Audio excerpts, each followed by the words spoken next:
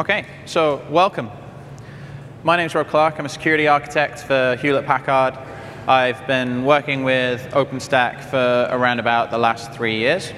And in that time, I helped bootstrap the vulnerability management team, which acts as a CERT, and I'll tell you a little bit more about them, and started the OpenStack Security group. And for this release cycle, I am the elected leader of the security group. So during this talk, I'm going to talk to you a little bit about vulnerability management and mention OpenStack Security notes for those of you that weren't in the previous talk. We're going to go through OpenStack Security advisories in review. We're going to look at the impact and try and work out some of the ways forward. I was supposed to be sharing the stage today with Cody Bunch from Rackspace, who unfortunately wasn't able to make it, so any mistakes in the slides are his fault. I should point out this is going to be a very fast talk. I've got a large number of slides. I got a little bit PowerPoint happy, so we'll just see how we go. So the vulnerability management team exists to receive publicly reported vulnerabilities in OpenStack. They are an independent group of security-minded engineers. They have representatives from HP and other organizations on there, but their primary role when acting as the VMT is not to represent those organizations. They are there to work with and improve OpenStack. The VMT receives vulnerabilities normally in private. They triage them, patch them, work with PTLs. If a vulnerability turns out to not be so bad as perhaps the reporter thought, then they will perhaps just move it to an OpenStack Security note or do something similar. The OpenStack Security group, which I need to tell you a little bit about for those of you that weren't here in the last session, was established about 2 years ago by myself and Brian Payne from Nebula. Consists mainly of security engineers, architects, consultants, and developers. We consult with the vulnerability management team on security advisories. So when something comes in and they're not sure about it, or they'll go, hey Rob, how does this affect the public cloud? Or hey Brian, how does this affect a private appliance-led driven, something like that. So consultant advisories, we run a number of security initiatives. We have over 150 members, and we publish security notes. Security notes kind of mirror advisories, and advisories are the main point of this talk, but the security notes exist to provide you with information about parts of your configuration or bits in OpenStack that might cause you problems or cause you security issues. So this is the real difference between an OSSA and an OSSN. So an advisory is a bug in OpenStack that's going to create some sort of security issue for you. A security note, basically, if you configure it like this, use this technology naively, deploy it in a certain way, you're going to have a bad time. So security advisories are published to the mailing lists, and security notes in a very similar format are published more widely. So we have the mailing list. We also have a wiki page that lists all of the security notes one after another. So what I'm going to do in this talk is take you through a little journey in terms of trying to understand how vulnerable OpenStack has been in the past by looking at the various issued OpenStack security advisories. Now the advisories are listed on release pages, so in theory you can go and have a look and say, well, Diablo had this many and Essex had this many, and it turns out to not quite work like that. So we'll have a quick look at the spread of vulnerabilities throughout OpenStack in terms of the OpenStack security advisories that were issued. And here you see a scary picture for anyone who's still running Grizzly, dropping off towards Havana. There's no obvious reason why Grizzly should have so many more security advisories logged against it, and we'll investigate that a little bit more going forward. So this is the format of the data that I prefer to look at. I appreciate it's going to be difficult for some of you to read. It's okay, I don't expect you to know the individual notes. I just like to see the data in this sort of format. And one of the things we looked at doing was breaking down the data by when the vulnerability was introduced. So we see that there's actually a lot of repetitions. We can see OSSA 2012-05 propagates forward through 3 releases. We also notice that there's not a single shared vulnerability between Folsom and Grizzly, according to the release notes that we were basing our analysis on. But that between Grizzly and Havana, there's a massive number of replicated or duplicated OSSAs. Around about 2/3 of the vulnerabilities reported in Havana were actually inherited or introduced in Grizzly. Again, making Grizzly seem really bad, and we couldn't find any good reason for it. So then we decided to have a look the other way So when a vulnerability is reported, we assume that it is reported in the most recent release. So if a vulnerability was reported in Grizzly and Havana, we take Havana to be the point where that we care about the vulnerability and see how it propagates down. So by doing that this way, we have the same mappings as before, but we start knocking data out of Grizzly. As you would expect, we see a lot of data being knocked out, and we see this small spread across Folsom. And there's, again, this gap between the two of them that we couldn't explain. We looked at release notes, we looked at the various services that were released in Grizzly and between Folsom and Grizzly, and was Horizon a problem? Oh, no, probably not. And was Heat a problem? Well, it kind of came a little bit later, and it kind of didn't make a whole bunch of sense, which is not good when you're trying to establish a security baseline for a system. It just didn't pass the sniff test. It just didn't. That data doesn't look right to me. So what we ended up doing is looking through manually going through every single security note. And what we found is that actually security notes in terms of what they address isn't necessarily reflected in what is easily reported today, which was bad because a load of the graphs and a lot of the analysis we'd already done were on the previous set of data. So what we end up seeing here is the vulnerabilities in terms of where they're introduced and propagate forward. We suddenly see that there's a large number of vulnerabilities introduced in Folsom that actually affect Grizzly. So we no longer have that gap. And if we go the other way, we can see that there are a large number of vulnerabilities introduced in Grizzly that affect Folsom. And in fact, all those bold ones towards the bottom of the Folsom release. And what this means is we really have two ways of looking at security advisory data in OpenStack. We can have a look at when the vulnerability was introduced. So we take a look at an advisory that says, this piece of code was broken in Folsom, Grizzly, and Havana. And we decide that, OK, well, we're going to attribute that to Folsom and knock it out of the other two lists. Or we go the other way and say, well, this was reported on a certain date, so we'll assign it to that release. And then the other releases before it will drop off. And what we end up with is these two different graphs. So the first one is a graph of when bugs were written in which release. And the second graph is more what we were expecting to find when we were looking at this data, which is where more inspection has been applied to the code, when more people are looking at the code, as the project grows, where do we see these vulnerabilities coming up? So we found that firstly, you shouldn't get security guys to do statistics. And we found that simply looking in the obvious places for the data wasn't really good enough. So we had to go through every single security advisory and do the mappings ourselves. We noticed that the way that things are discovered is very different to when the vulnerabilities are introduced. We see this fairly safe upward trend for discovery, but we see a mixed trend for when they're introduced. And this is the data all side by side.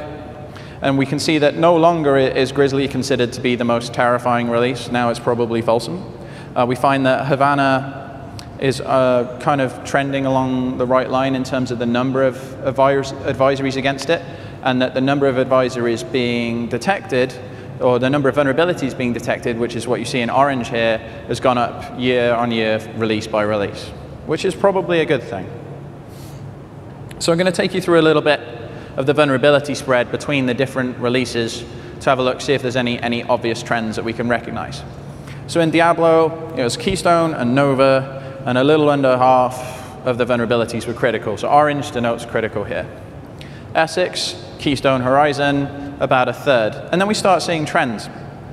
Folsom, the number of projects having security vulnerabilities introduced that subsequently resulted in OSSAs starts to spread. So we have Glance, Keystone, Nova, and a mixed one that affected Nova, Keystone, and someone else.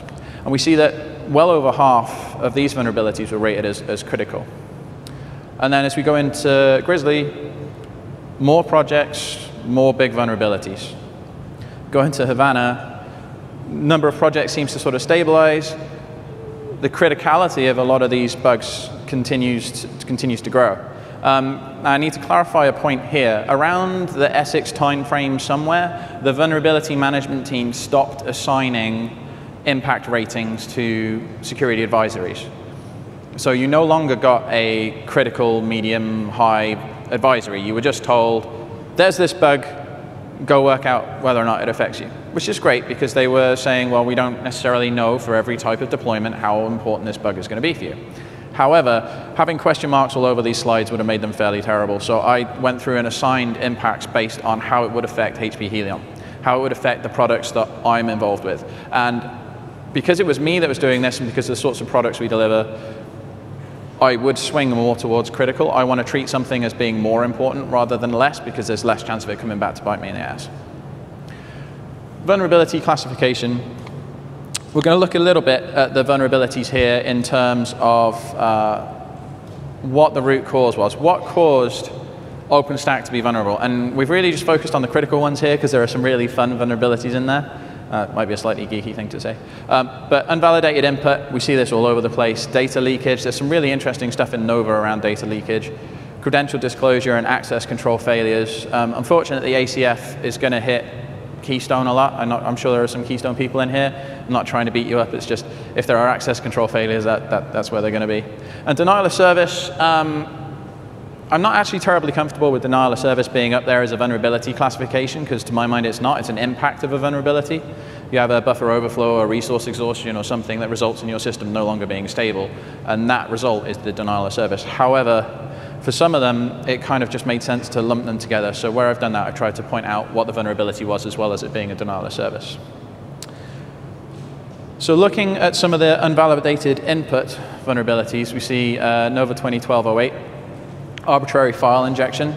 This one was really great. Any authenticated user on your system could inject a file onto the compute host just through standard API calls.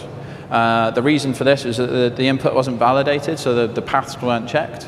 And the assumption was, and this is a theme running right throughout it, as long as the user was authenticated with the system, it was kind of the responsibility of the cloud operator to make sure their users weren't doing bad things. Access control failures. 2012-01, malicious command injection. It was as simple as this, which is lovely. This is the only vulnerability where I've taken the time to pull out the Git for you. I just kind of wanted to show you what was happening in the original code, which was where if you provided a project ID, it would just overwrite the one it already had for the project you'd authenticated against. So you could just do anything as any user on the system as long as you were able to authenticate at one point in time. I think that's awesome. It's a great example, and I'm going to use it in security training for a long time. 2014-18, routers can cross-plugged by other tenants. Again, this was a problem with too much trust being placed on things that were happening within the API. So it's an authenticated user who could go on and basically just reroute their networking, which sounds like a bad thing. We see this a lot in terms of the users that are allowed to use the system. So the denial of service ones are interesting. So these ones were, again, unvalidated input, but instead of talking about the APIs and the things that are being done in there, we're talking about files that are provided. So the QCal2 images that were provided, if they gave a certain size and it got put on disk, and then they started building and building and building, they could exhaust the disk, resulting in a denial of service, but as a result of not validating input to the system, in this case, the QCal2 files. The OS type metadata was very interesting. So a backing file would be created on the Nova host when certain operations were performed. And these backing files are always supposed to be very, very small. And for that reason, they don't necessarily get cleaned up in the way you would expect.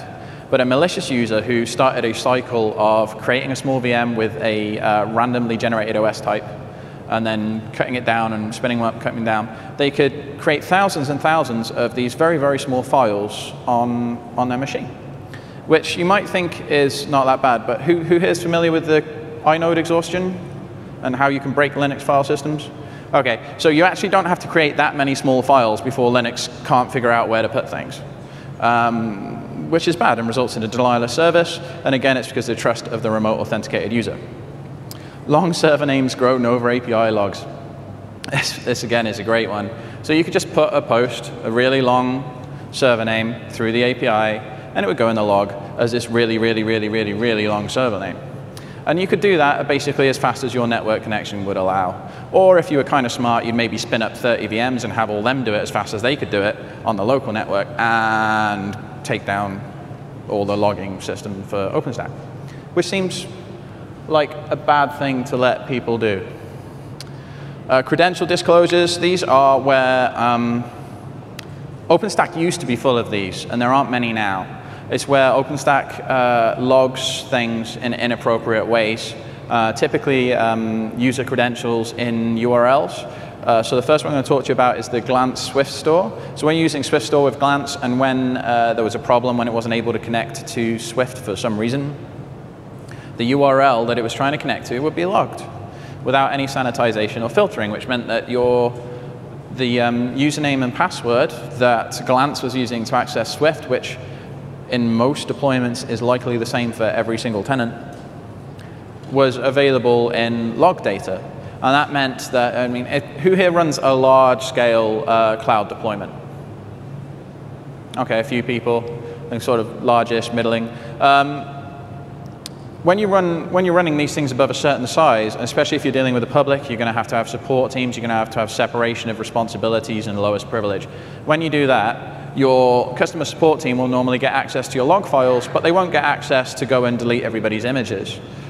This vulnerability broke that down by putting all the credentials you need to access Swift and delete everybody's images or tamper them or replace them available to anybody who had access to the log data. 2013-31, again, a credential privilege escalation vulnerability, exactly the same as the last one. Stuff was being logged that shouldn't have been logged. Data leakage vulnerabilities in OpenStack are really, really interesting. So there was this is the mixed vulnerability I mentioned earlier, 2013-04. And the result of the attack was that an attacker could consume lots and lots of resources by abusing the way certain libraries were being used on the system. So what we end up with is this kind of cut, where we see that access control failures actually cover, for critical vulnerabilities, cover almost half of the spectrum. So in almost half of the times that a security advisory was issued, it was to address a failure of the system to adequately separate user operations, which is something, I mean, that we're bound to have a whole bunch of technical contributors in the room as well as a load of other people. I just encourage you to go and have a look at the security guidelines and just have a think about where you are in terms of making sure you keep things separate, because we still see it happen now. There's stuff happening in Neutron and Quantum relatively recently where we have the same thing again. And I'm not beating those guys up, it's just there are new projects doing lots of highly multi-tenant stuff, and it's easy to spot where they have problems. So what to do? So today, the security group has a number of operations, two of which that directly apply to the problems we see in OpenStack Security. So we see the threat analysis work is really where I want to see a lot more investment from my peers in the OpenStack community. For those people that are running large clouds, those people that care about security, a lot of these people are doing threat analysis work already. Developer security guidelines. We have a published set of guidelines. They're not as polished as they could be. But what they do is address all of these different issues that were root causes in the vulnerabilities that I've just run you through very, very quickly. And what we want to do is get core developers and PTLs to agree that they will evangelize these sets of guidelines within their teams when they're doing development work. And hopefully, as time goes on, we can codify a lot of that stuff into either Jenkins or Tempest, depending on what's going on, and other places where we can bring in some checks to see if these guidelines are being followed. So again, you probably won't be able to see this too well. It's just a demonstration of the fact the guidelines are up on the wiki, they're available. We need to continue building them out and improving on them and iterating on them. It's a great place to get involved with OpenStack Security. If you're looking for a way to get involved with this stuff and to modify things, then that's your opportunity. The threat analysis efforts that are the threat analysis that's going on right now is community-led. It's got a growing list of people getting involved. And I really want to see lots of people doing more in terms of threat analysis. So I work for HP. We have a team of people who, amongst other things, spend a lot of time doing threat analysis. The Nebula guys do the same. The Red Hat guys do the same. There are lots and lots of people all doing threat analysis work. They're all missing things. My team will miss things. Everyone's team will be missing things. I'd like it if we could get everybody together to not just share results of the threat analyses that they have done, but to all contribute to a larger set of threat analyses. Hopefully, the result of that being that various companies who are involved can just end up doing small delta reviews for their own little bits of secret sauce, the bits that are significantly different to OpenStack core. And we end up with an iterative threat review or threat analysis for each, at least of all the major core projects, but I'd like to see it go wider. We're doing a lot of work on that in the security group. It's one of our main focuses for the next release. So if anyone wants to get involved, or anyone's involved with those sorts of activities at their organization and thinks that they'd like to work with us on that, then I encourage you to reach out to me or reach out to the security group, and we can reduce this massive duplication of effort. We can hopefully improve the quality of the threat analysis that we all benefit from. And we can stop people making really obvious mistakes in terms of multi-tenant failures, in terms of data leakage and ACF and denial of service and all that stuff. So I've actually run through this deck much faster than I thought. I was a bit worried that I had too many slides.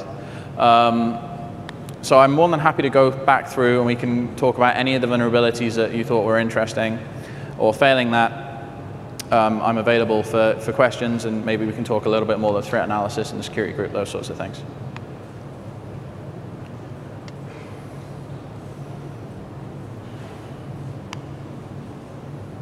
So there's a mic just there if you want to ask a question. As far as the secure development or the secure development guidelines, how much external influence do you kind of encourage? Because I personally know that Cisco has its own secure development lifecycle. Others have their own, or other corporations as well have their own kind of way of developing code securely and methodologies for that. And I was kind of wondering how much corporate versus personal influence kind of goes into that. That's a good question. So, I mean, everybody is welcome to contribute. Obviously, if I have, if a team of 4 or 5 people come in and say, hey, security group, we're all from whatever large company, we've been doing a whole bunch of work on this and we want to share it. Obviously, we're going to spend a lot of time looking at what they've produced and hearing their ideas on that, because it represents a whole bunch of effort that's been put in. However, it should be open. It is open for anyone who wants to contribute and wants to come in. It's also a good learning opportunity. We occasionally get people who are just developers who are just coming by to see what's happening, to see the sort of rigor that is being applied in terms of threat analysis and that sort of stuff. Okay. Thank you. So more on threat analysis, you said that there is a lot of replication and duplication of work between different teams. First, what is the threat analysis process you follow in your own company, and how would you create this effort that you are suggesting of getting different companies to work together? That's a good question. In fact, that's probably the biggest question for how we're gonna get people to integrate. Within HP, we use some services that are HP secret source that we sell to people and they give us money to go do it.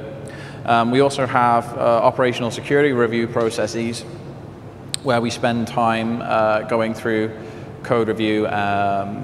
We look at sort of SDLC type approaches.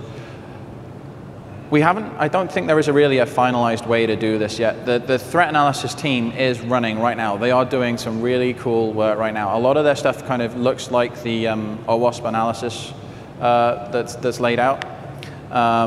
They do a lot of interesting work there. I'm open to opportunities to integrate some of this stuff together. I find, however, that as much as, we have this process that we use at HP, and I like it. And other places will have their own as well, and people will be doing sort of common criteria type analysis and all that sort of stuff. Nothing really beats getting engineers in a room with security guys and doing something that's roughly analogous to a thesis defense. And if I can get more and more smart engineers and more smart security guys in the same place at the same time to do these defense of design, to me that works better. I've spent the last 6-7 years of my career, I've been doing threat analysis of one type or another at one company or another. And they're great for ticking boxes and demonstrating the things that have been done. And it's really important to document flows and to understand how different systems interact. But getting the right experts in the right place is critical to finding the really interesting stuff. And there are a lot of really smart people spread out amongst these teams. And I would just want to find a nice way to bring them together. So if somebody has an amazing process that they bring to us and say, hey, this is an amazing process, I would talk to the guys that are running the threat analysis and say, I'd really like it if you had a look at this and tell me what you think and is it worth investing time in. We're not rigid about any of it. And I'd like to just see it move forward. So. Another question. You mentioned that currently most of that is kind of post factum. Somebody else found the problem and bring it to you. Anything can be done kind of upstream before that, either extending Tempest some of them seem to be pretty straightforward to be captured. Yeah. Of extending the current testing suits. Absolutely. There are a whole bunch of things we can do. In some places, we're waiting for technology to catch up. So, the common response to this would be, well, we'll start applying static and dynamic analysis.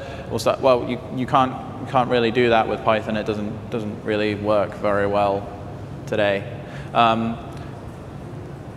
There are other opportunities. So one of the things that a couple of our stretch goal projects for the OpenStack Security Guide are to add infrastructure jobs to check for basic things that have been done wrong or things that we think we can catch simply with rules. So in some places we're looking at doing some Tempest stuff there. In fact, there's someone, I think he's in the room here somewhere, who's doing some awesome work in terms of Tempest fuzzing QA stuff.